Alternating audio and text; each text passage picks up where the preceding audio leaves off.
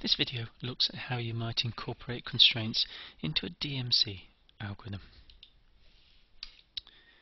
So far, constraint code and development has focused on a GPC type of algorithm, but it was noted in Chapter 2 that DMC is popular in industry, so it would be useful to see how the implementation would differ if we were going to use a DMC algorithm.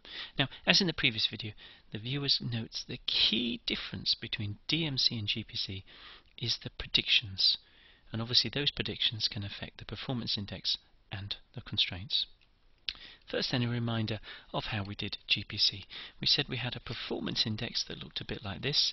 You'll see we had a quadratic part and we had a linear part. Now you notice that the prediction equations for GPC took this form: h delta u future, p delta u past, q y past, and the p and the q appeared in this part of the performance index and the h in this part of the performance index. If we looked at the constraint inequalities, you also noticed that the p and the q appeared down here and the h appeared down here, but the other bits are actually the same irrespective of your algorithm. So that was the GPC optimization. You can look back a couple of videos if you want to see these details more slowly. Now, how do things change if I go to DMC? So the main change is a modification of the prediction equations, which was covered in Chapter 2. In particular, if you had GPC, we had prediction equations like this. You'll notice in particular a p and a q here. If you had DMC, you had a slightly different bit on the right. So you need to be comparing these two bits I'm highlighting, because the bits in red, you'll notice, are the same. Now what's different? These p's are actually not the same. I shouldn't really be using the same letter, but that's maybe sloppy. You'll notice I've got a q going to an l, and I have a different p. But if you look at the structure of the prediction equations, you see the structure is identical, and that tells you actually implementing a constrained version of DMC is going to be equivalent to a constrained version of GPC, because the structure of the prediction equations is identical. So all I need to do is substitute in different prediction matrices in the appropriate places.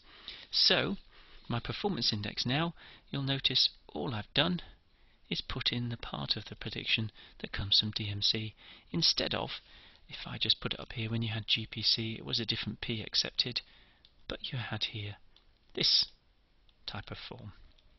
So all I've done is replace the GPC prediction part with the DMC prediction part. Very easy to do. So in other words, this a parameter is calculated slightly differently, and that's the only change. If I look at the constraint inequalities, then again you'll find the difference is very subtle.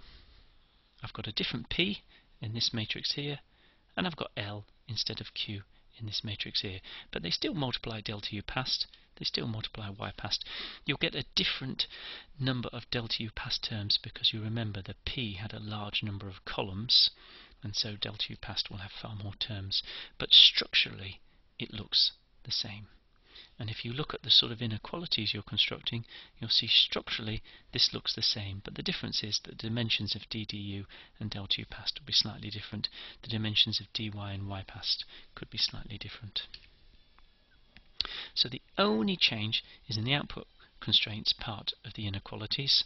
That's this bottom block here, but the change is very subtle. So the DMC optimization, then, you have basically the same as you had with GPC, but this a is computed slightly differently, this ddu is computed slightly differently, the dy is slightly different, delta u past has more terms, and the y past will probably have fewer terms. And there's a summary of the terms, but I'm not going to dwell on this because you can pause the video and check this yourself very easily should you need to. Now, in summary, this video has shown how constraints can be incorporated into a DMC algorithm, but what we've not done is we haven't provided the MATLAB code, because it's so similar to GPC that if you really wanted to be able to do it, then you just edit the existing GPC code and replace the p by the new p and the q by the l, and that's it. So the only substantive change from GPC is in the change in the prediction equations. So wherever P appears, you've now got a slightly different P, and wherever Q appears, you now put L. But otherwise it's identical, so you should be able to do that yourself.